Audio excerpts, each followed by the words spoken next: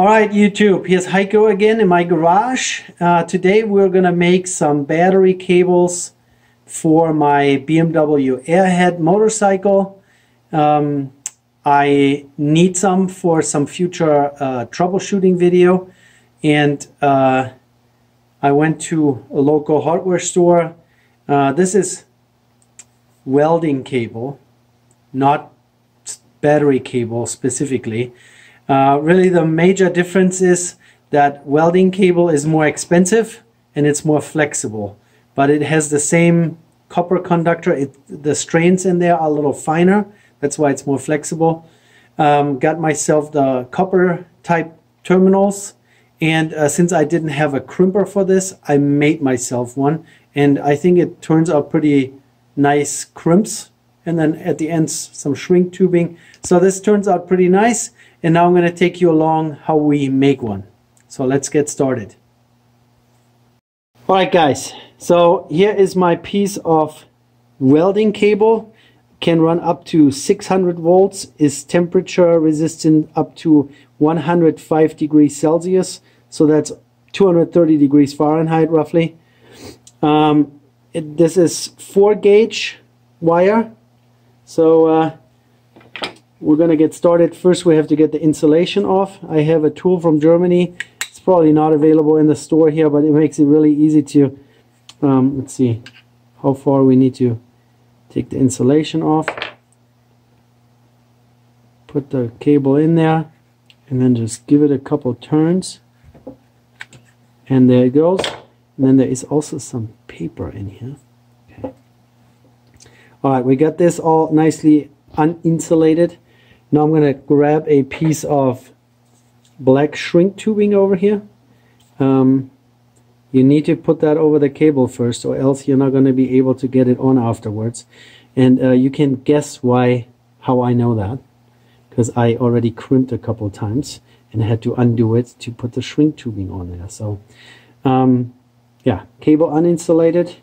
Then my little terminal here, I'm just gonna, because I don't have 3 hands. My daughter Sophia is filming right now. She cannot give me a hand either. So I'm just gonna hold it with my vise. And now let's get to the part of my homemade tool. So since I don't have a crimper that works, I have another terminal crimper, but that's more for coax cable. And it's not strong enough to actually squeeze those terminals together. So that didn't work.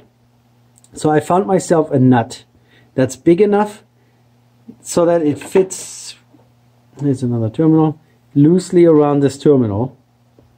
Cut it in half. You can see that. Cut it in half. And then on one side I made a little divot with a step drill. And then I found myself a ball bearing that fits right into this divot. And now I grab my trusty Knipex adjustable wrench here, kind of like that size, and then I take the nut half that has the ball bearing in it, put it to the bottom of the terminal, and the other half on top. Kind of have to line it up, make it so that I can hold both pieces with 2 fingers. Then grab my pliers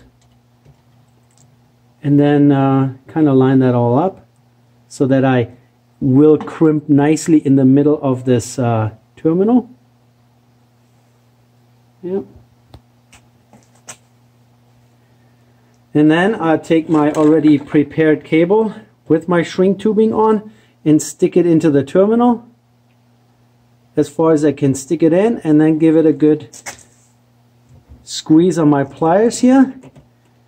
And then I make my pliers 1 step smaller, put it on one more time. Now with both hands, and give it a good squeeze. Put that away. Then it gets a little stuck on here. It's just because the copper spreads out and kind of gets stuck inside the nut, but that's no big deal. Just a quick little, let's try with a Here we go. One side came off and the other side came off. The ball bearing makes a nice round divot, no sharp edges, and those crimps are super tight. It doesn't come apart. Then it's a little tricky to, my shrink tubing is a little on the small side. I wish I would have one size larger. This is 3/8. So we're talking about 4-gauge cable. Those are all 4-gauge terminals. It goes on, but it could be easier. You can put a little bit of some dielectric grease on there to make it easier. I could do that. Grab some dielectric grease, just a little bit. Let's pull that back on one more time. Just a little bit so that we can get the shrink tubing over the copper terminal. And of course now I have grease on my finger, kind of like so. Yeah, so I'm using 3/8 shrink tubing. It would have probably been better if I had, what is next size, an inch maybe? Oh, 3/8. Did I say 3/8? No, this is not 3/8. Oh, that's 3/8. 3/8 half inch. I wanted to buy half inch, but the store didn't have half inch. That's the whole trouble here that I'm having. And we work on this a little bit more.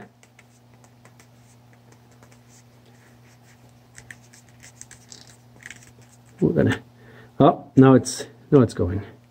There we go. We don't want to put it on here too far because we don't want to have insulation between whatever contact we attach it to. Oh yeah, by the way, for the airhead ground cable and this is the positive or the plus cable. This needed to be 28 inches long, so I did 28 inches from terminal to terminal. One side I put some red shrink tubing on it. That's going to be the side that's going to the battery positive, and the other side is attached to the starter, so it doesn't matter. I needed a 5/16 and a 1/4 inch terminal. 5/16, 1/4 inch. On the ground cable, it's 1/4 inch on both sides. So now we have this. Now zoom out a little bit. Move out. And we're just going to shrink the shrink tubing on it.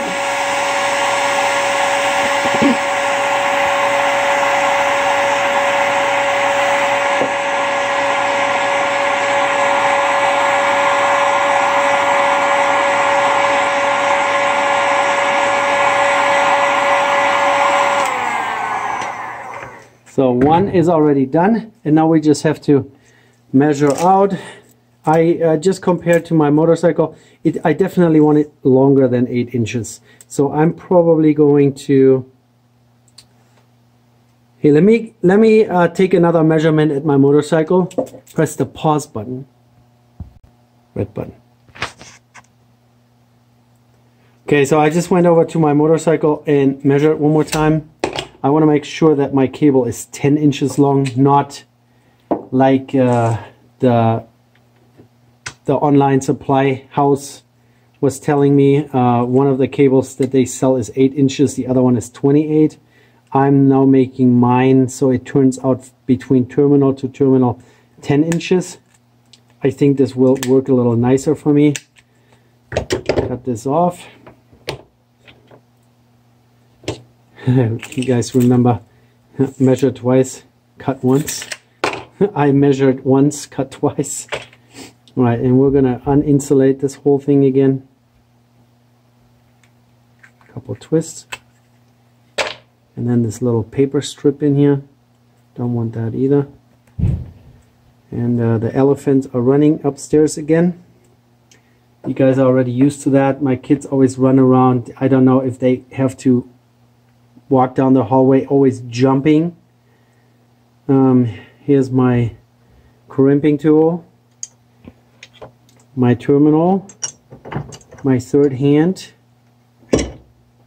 So I want both terminals. Let's think about this real quick. Okay, I want them opposite direction. They have one flat side and one kind of indented side, and in this particular case, since one side's going to go against the transmission and the other side is going to go on top of a battery terminal, I want them opposite direction. And then I almost forgot again my shrink tubing. This is kind of a dumb thing to do if you crimp the terminal on and then realize, oh, I forgot the shrink tubing. So push that over. Yeah, I need half inch shrink tubing is pretty much the stuff that I almost use the most. That's why I'm out of it. All right, put that down, grab my, just remind me, Sophia, I want it opposite, so the white needs to be to the top. Okay, white to the top. Oh yeah, and I have to open up my tool here, one little click, and then we have to put that on. Make sure we get it nice and centered in the middle of the opening and also in the middle of the crimpable section there, kind of like so. I again have the ball at the bottom and just the other nut half at the top, kind of like, it's not that easy. Ultimately, I'm probably going to buy a crimper one of these days because I do those things frequently. Electrical stuff, and I would like to have a proper crimper, but with shipping times of like 2 or 3 weeks on Amazon these days, I just didn't feel like waiting for it. All right, white at the top, kind of like so.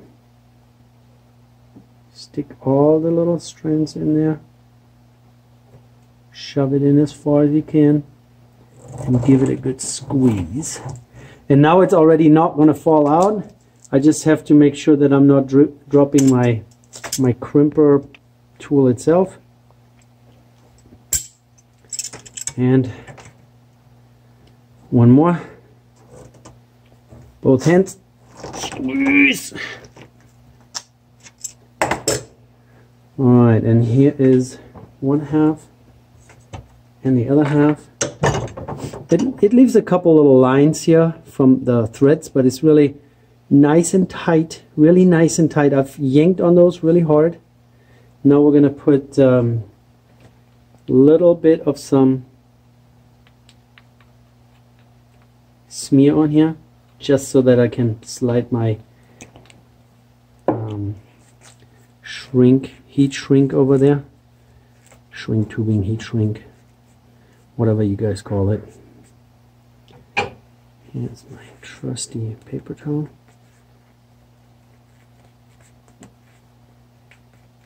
Come on.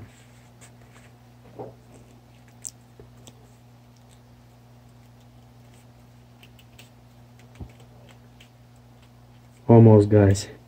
This one here is a little bit more stubborn. Now this doesn't want to go over at all. It's like the shrink tubing has already started shrinking.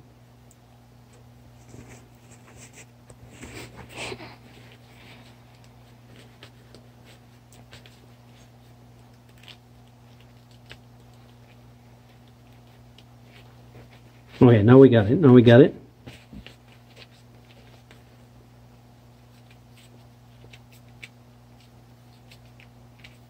There we go. Yeah, that's pretty tight. It's when you need the right stuff. Okay, and one more heating.